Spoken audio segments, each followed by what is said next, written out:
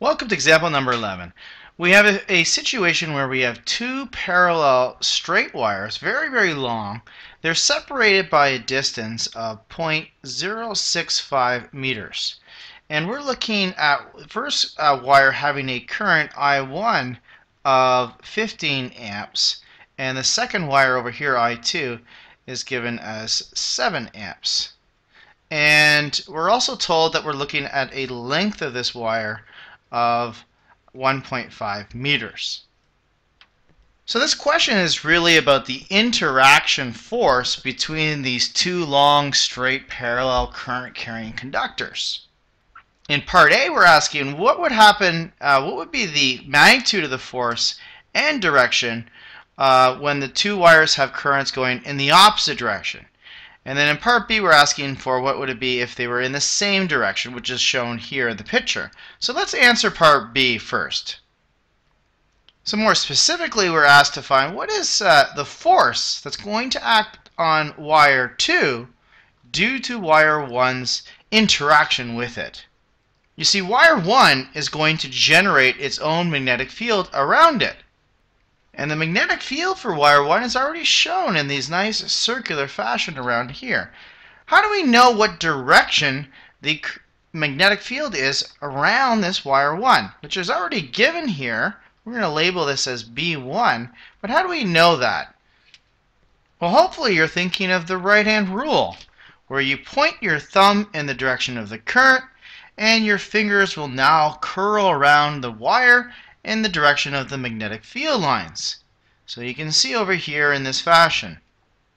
That means that the magnetic field lines are entering the page on this side, so I'll draw a bunch of X's going over here, and then they would be coming out of the screen or out of the page over here. So you can see that the magnetic field lines are going around and into the page on the right side of the wire and out of the page on the left side of the wire. And as you get further away, the magnetic field will get weaker. Why? Well, the magnetic field strength is defined as mu naught times I1 all over 2 pi r. And r is the distance from the wire. So if you go right to this location, then it's going to be 0.065. But if you go further out here, for example, then the r will be larger and you'll have this weaker magnetic field. So then the next question I have is, what is the force that would be acting on this current carrying wire by being in wire 1's magnetic field? Well, the force on wire 2 would be given by the following expression. The current of wire 2 times the length that we're looking at multiplied by the magnetic field of the wire that is creating the field. So that would be B1, which we're now going to substitute into this expression. Furthermore, we have also a sine of the angle between the field, which is going into the screen, and then the current, which is going straight up. So you got straight up along the screen and then going straight in, and hopefully you're thinking, oh, that's a 90-degree angle.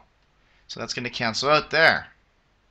So now substituting this expression in, we have F2 equals I2 times L times mu naught I1 all over 2 pi r.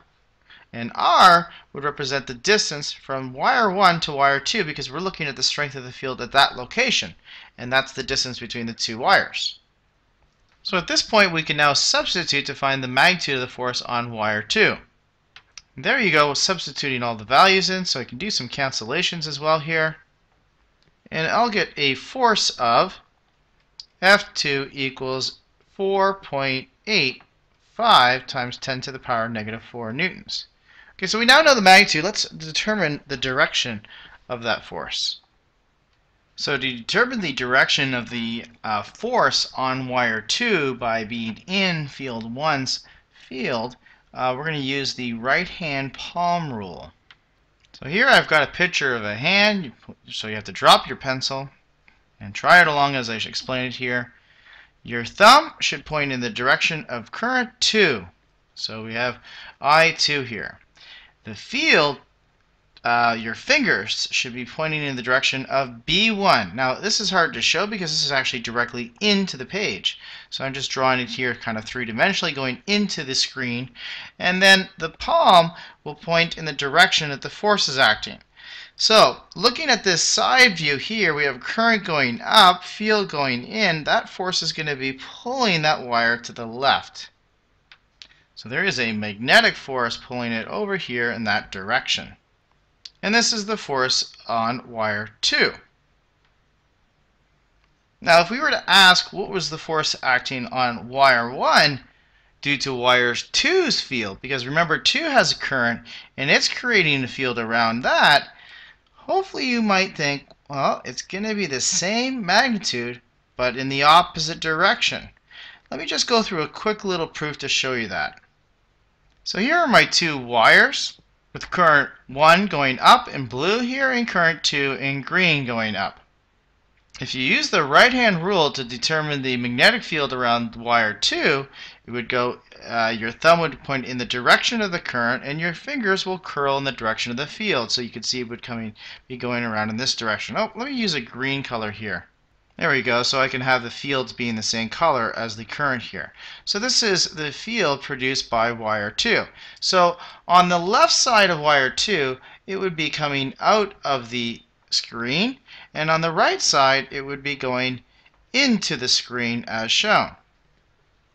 The magnetic field at the location of where wire 1 would be given by B2 equals mu naught I2 all over 2 pi r. So it's very similar to the earlier expression, except I have current 2 now. The force that would be exerted on wire 1 would be given by I1 times L, then multiplied by B2. And the angle, once again, will be 90 degrees because I would have current going up and field coming straight out of the page. So this would be sine of 90. And I can substitute in this magnetic field expression and I get I1L and then times mu naught I2 all over 2 pi r. And if you look on the left side and you look on the right side, you should notice that these two expressions, if you just rearrange this one, you would end up with the same thing. So really the force that acts on wire 1 is exactly the same as the force that acts on wire 2.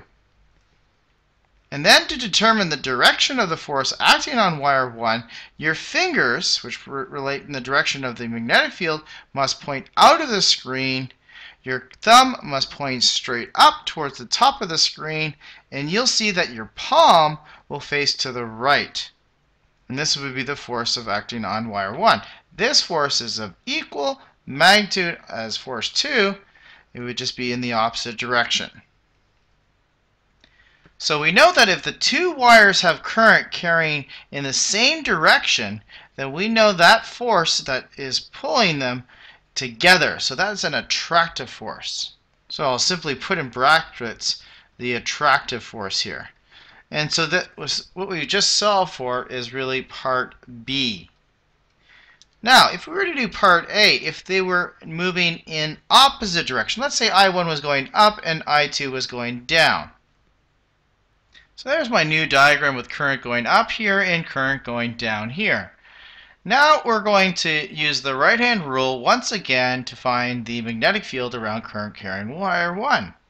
Remember, the thumb points in the direction of the current, and the field lines will curl out of the page or out of the screen from the left side and then into the screen on the right side. So on the right side of the wire, we'll draw some X's in here to show the field line from wire 1 is going into the page. And over here on the left side, it's going out. Now the magnitude we realized is earlier was equal to mu naught times I1 all over 2 pi r, and r is this distance between the two wires. So it's really going to come out to be exactly the same magnitude. You'll see in a second. The force on wire 2 will be the current of wire 2 times the length that we're looking at, L, times the magnetic field B1, times the sine of the angle between the field that is going straight into the page and the current that is going straight down, and that's a 90-degree angle. That cancels out to be 1. So the force on wire 2 will be exactly the same expression we had before, I2L mu naught I1 all over 2 pi r. We'll be substituting the same data and you'll get exactly the same amount of force. It'll be 4.85 times 10 to the power of negative 4 newtons. However, the direction will be different. You see now on the right side, we still have field going into the page, but our thumb is no longer going to be pointing upwards, it's going to be pointing downwards. So drop your pencil, put your fingers into the page, then orient your thumb so it points down, and you'll see that your right hand will have to, the palm of it will be pulling it outwards. So once again, with your fingers into the page, your thumb pointing down, that force, or the palm, will be facing to the right. So that means there's a force to the right on wire 2. And of course, I could have went through the same argument that I went through earlier and say, let's look at the field produced by wire 2 and then how it interacts with wire 1's current. And we would see that the force acting on wire 1 would have a force equal and opposite, but it would be going to the left. And so we see that these two forces are basically repulsive. So to summarize, when you have two wires with the currents moving in the same direction, the forces are attractive.